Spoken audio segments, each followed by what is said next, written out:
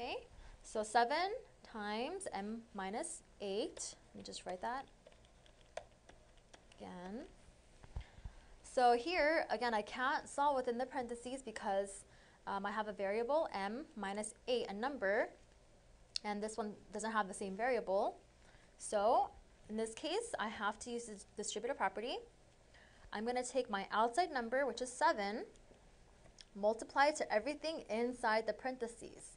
So I take the 7, multiply it to m, the first thing in there. 7 times m is 7m.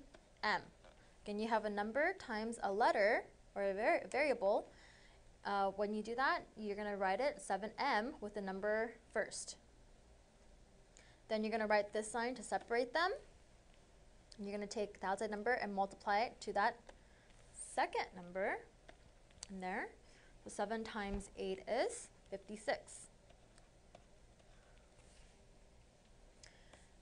I look at this and I can't combine them, I can't subtract them because this has a variable of m and this one doesn't. So that becomes my answer. I'm just going to leave it like that. My next example, x plus y plus 3. So for this one, I have 3 different things I have to distribute to. I have to distribute the outside number to. So I'm going to take the 2, multiply it to the x first. 2 times x is 2x. Separate it with that sign, plus, then 2 times the y is 2y. Going to have to separate it with that sign.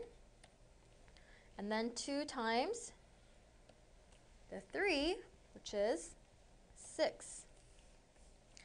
Can I combine any of these? No, none of these are like terms because this has a variable of x, this one has a y, and this one doesn't have a variable. So you're just going to leave like that as your answer. Okay?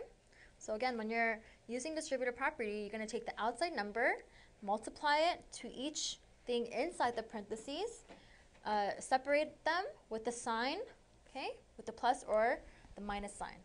Okay? And then after you distribute that, see if you can combine like terms together. If not, then that is your answer. Okay? So that's it for this lesson. Thank you for watching Educator.com.